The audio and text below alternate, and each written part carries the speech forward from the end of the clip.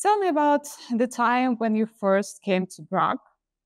Right after the worst part of the pandemic. And the announcement came out that they were renting studios. Um, and so I just saw the opportunity. I just said, I'll apply. And so I did. And I was accepted. I was very, very excited. It seemed like a very wonderful opportunity. Um, so I accepted the offer and I moved in probably in August of 2020, about 4 years ago. Um, and that's how it happened. It just, I walked in, I remember seeing some studios on the back, and um, and then I saw these studios. They were full of light, and I thought this was just a very wonderful space to work. Mhm. What were your plans for this studio? Did you have any ideas for works or projects? I had no plans. No, no, no. I, you see, I had been a stone carver for many years. I did a lot of stonework, maybe from 1986. I just started carving stone, maybe even 1983 in college. I went and I started just cutting stone. Mhm. I cannot call myself a sculptor. I just started just carving, cutting stone with a hammer and a chisel. How many people do that in art schools? And um, it caught my attention a lot. I kept on doing it. Then I had a teacher who just started, uh, who was very inspiring. He was an abstract expressionist from that old school. His name was Philip Avia. And he just kept on telling me, just don't draw, don't do anything, just carve stone. So I would draw on the stone as I carved and make lines and lines. I would work on a piece of stone for 6 months, sometimes a year, sometimes two, and just keep on going. And that's what I did. Um, it was very little planning. It was just carving the stone. So I didn't go to art school. I just kept on going to this academy in Midtown called the Art Students League, a wonderful school. And I just kept on going there, to cut stone. I think I was there for almost 25 years. I just wanted to cut stone. So that's what I did. Then I left in 2008, and for many years I concentrated in music and in drawing, um, mostly drawing in subways. In my long commutes to different schools in the city, I just would sketch, and that kept me going for many years. Then the pandemic hit, and I just I do remember that I began just going to the park and sketch one tree, and kept on just sketching that one tree. Then I moved to another tree next to them, and that's what I did for a long time. When I applied to BRAC, I sent those three drawings, Mhm. and the judges seemed to like them a lot, and so I was so thrilled that got me in. So I had no plans, but seeing those trees and seeing those such a large space, I said, it calls you to draw big. So I started drawing big using newspaper. I would just put newspaper and just draw on the newspaper with ink. And that's it was like an instinct. I don't think I said I'm gonna plan to. I mean, sometimes people go to a studio with very clear plans. I didn't. I just, let it be like they call it organic, as you feel it and you just go for it. And that's what happened. Then from the large drawings, I will do those large trees and people, um, birds. I started becoming interested in birding. And so I will do that. I will draw a lot of those. but in large scale, a little bit like this, Mhm. this that wimbrel. Um, I was inspired by them, or by the migrations of birds, and so I just continue just drawing big. That's what I did. A lot of your work include making murals.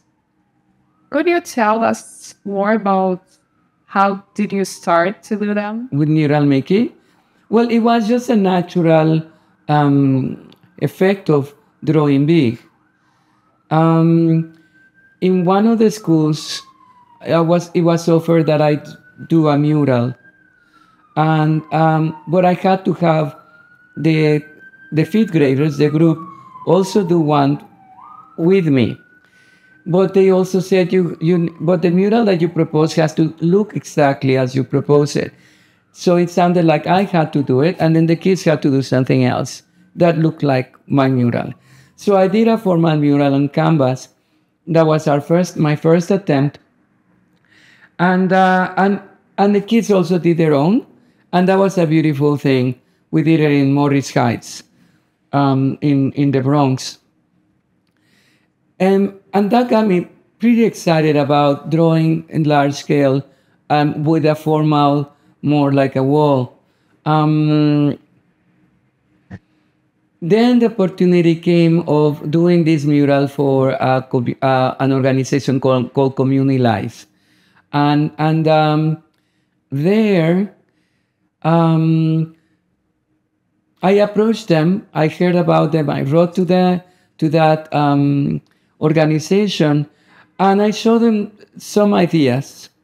The name of the building is a new building. It is for very underprivileged communities.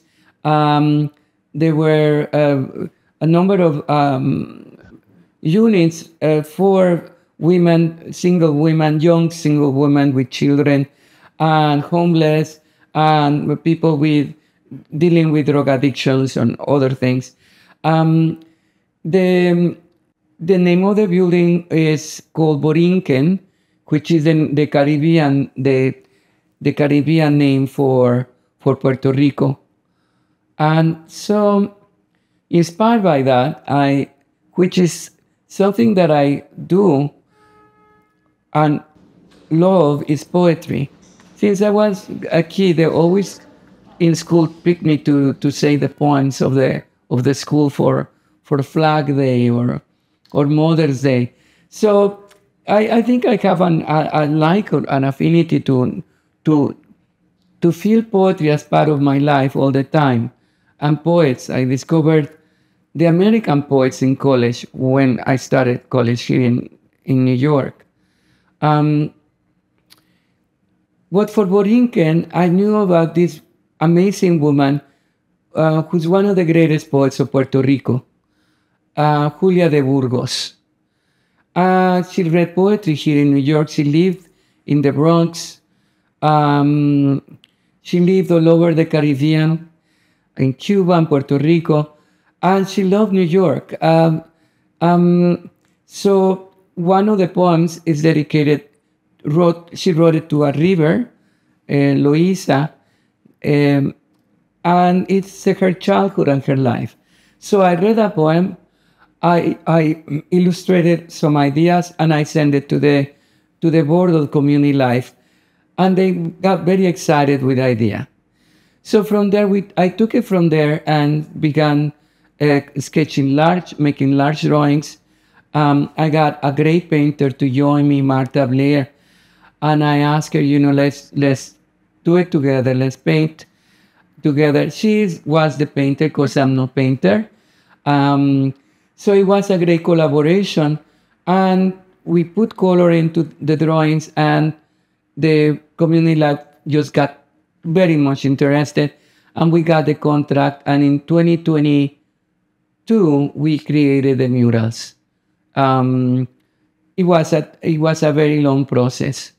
The building was just being finished when we entered, and we began painting the walls, and they were still doing the floors, the lobby, and so we finished timely, and it was very exciting to do that project together. I cannot call myself a muralist. It's too much of a title. Um, but we were able to create wonderful murals. I think Marta was vital in creating and putting these colors in the walls. Um, but from there was other projects that came up.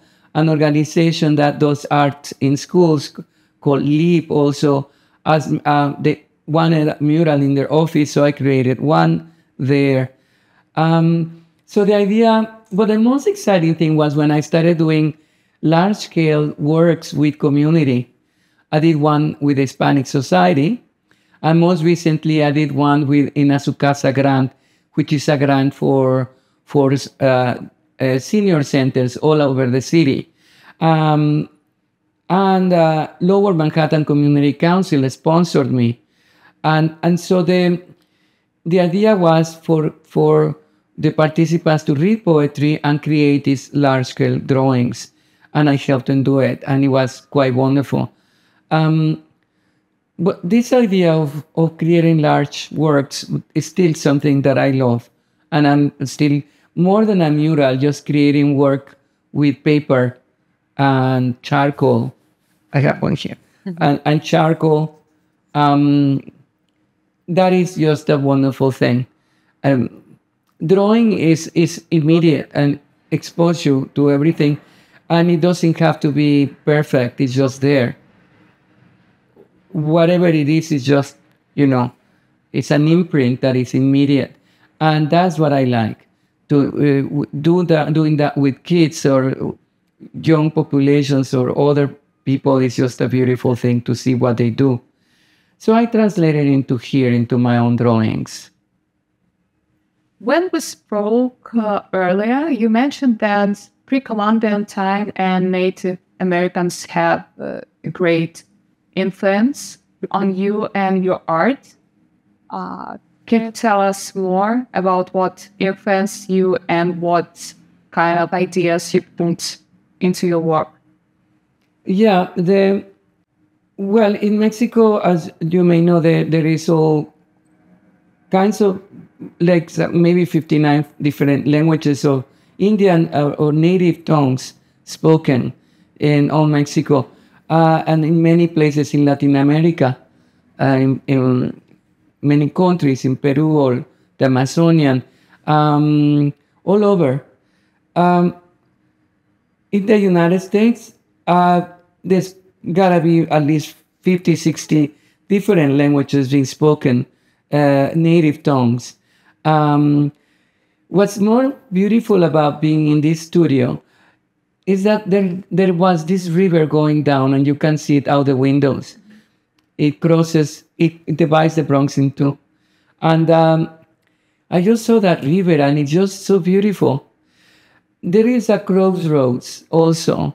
We have Boston Road here, which is the first postal road that goes from on New England all the way to Boston and further up. Here is the number 2 and 5 trains. There are like 3 or 4 different highways crossing. And so this is like a crossroads too. With the American Indian, I think these crossroads are very important. These things that are crossing and being part of life. Well, in Mexico, we are educated that we are part of our Indian roots.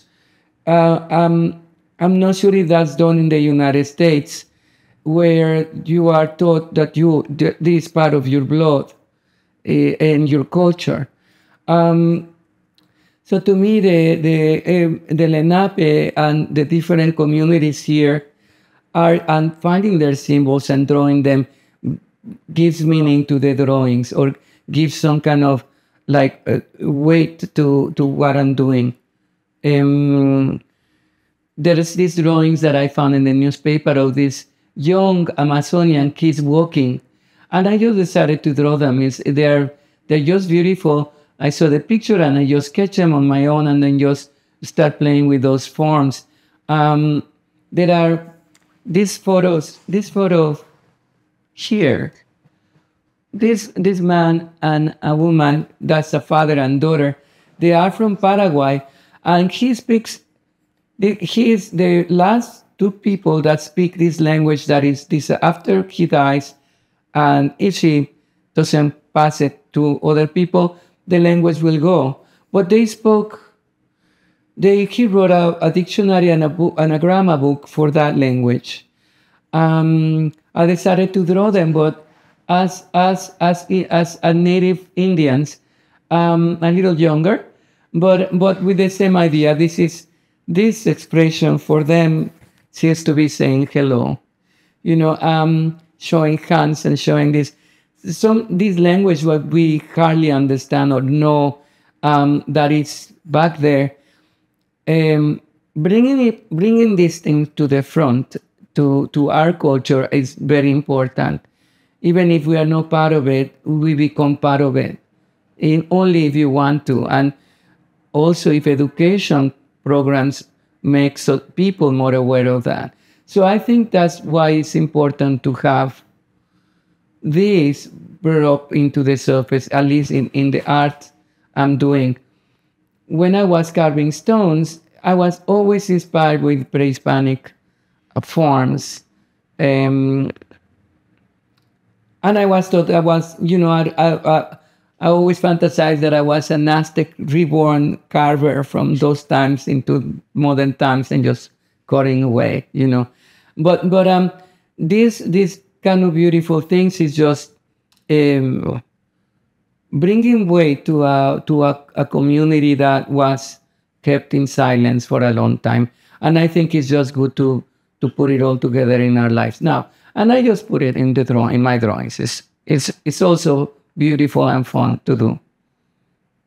Could you tell us more about the people you draw?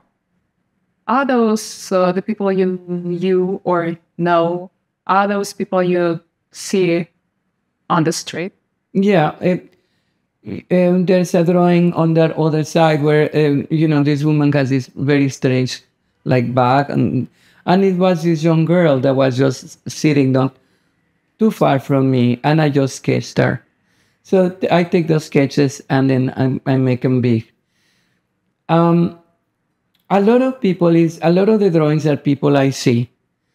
Recently, I've been fascinated with some images like the one from the New York Times. This is a photo from when I moved here in 2020 of an Indian community in the Amazon. And so I just draw, and for some reason they become somebody I know or something that is more familiar to me. So I start with something that may be an image from the newspaper, but then I kind of make it more familiar to what I know. So it's a bit more of things that I experience, whether I see them in the subway or walking or people that I know personally. So, yeah. Where do you get your ideas for your drawings, for your sculptures, for your murals? Do you listen to the music? Do you, look at other artists? Or you just dream, maybe?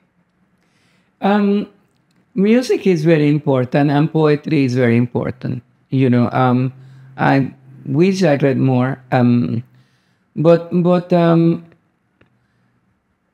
there's a combination of things like I mentioned, the community life mural.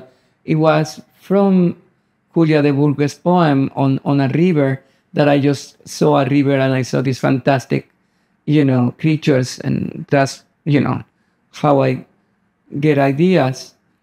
A lot, I think, it has to do with the poems I read. They help a lot in visualizing something. I sometimes don't understand what the poems say at all, and when you keep them inside and just feel their beauty, I think in art is the same. Where, excuse me, we don't understand what we do. We just put it there.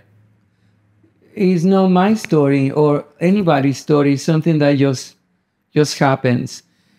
I like the idea of abstract expressionism because that's pretty much where I came from with this mentor and teacher I had, Philip Padilla. And he just said, your hand holds the universe, just let it be free. They really believe that you just, go there and make the art. And that idea of not necessarily designing or being careful exactly or planning is kind of disregarded. And you say it's more of an action, more of you just totally going in there. So there are many things that happen at the moment.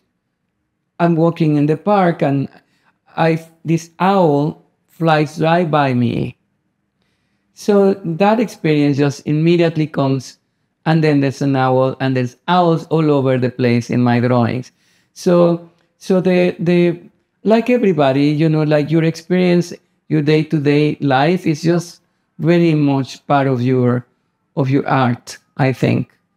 It's more informed, more in things that are happening.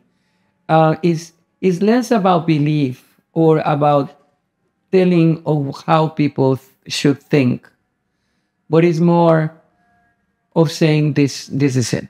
This is art. Yeah. What are your feelings about your new exhibition here at Bar? Okay. Well, it is very exciting. It is exciting that you are curating the show. I think it's not necessarily a collaboration. It's trusting a person's. Once you make art, it's none of the artist's business what happens to it, or what should say, or what should people think about it. And for a long time, I was really tortured by what people would think about what I did. And I was always expecting, like, oh, it's great, and of course we want that kind of. But in truth, whatever else's experience is that's it. If it's good or bad, who knows? But you just make it and let it live. And so having a curator for the first time helping me, or doing the show is a beautiful thing to happen. How they see the work is a wonderful, experience, and so I feel it's a very exciting thing. Now that you will come and see the murals and some of the stonework that I made years ago, I'm putting it all together. I think it's a beautiful thing. It's how the process of myself trying to be an artist and trying to say, I'm an artist, I'm a sculptor, or I'm a stone carver, but just letting it be, and all of a sudden then my hands know that they make art, and that's it, and to see that reflected in a show is a beautiful thing. It's it's just a great opportunity to show what I did in these years, especially the last 4 years here at the Bronx studios. Could you tell us more about the title you just created, the Trazos, Errantes? What do you feel about it? Yeah, we were talking a lot about ideas, and a lot of the work I do has to do with us moving, with migrations, including myself. Then you see people moving from one place to the other, or birds moving, ongoingly back and forth. There is an ambiguity of the title which I love. Trazos Errantes are lines that are wandering, and I just love that thing. You know, the of us just moving from one place to the other, and I think drawing is also, you know, constantly moving and shifting, and is not affixed. I thought that was a wonderful title, and thank you for, we just kind of came back and forth with that. The English version of it is Lands of Wandering Souls. Yeah, so it's a take on that and into the wandering of everyone, you know, souls or people or animals or yeah, they're great titles. Thank you. Welcome.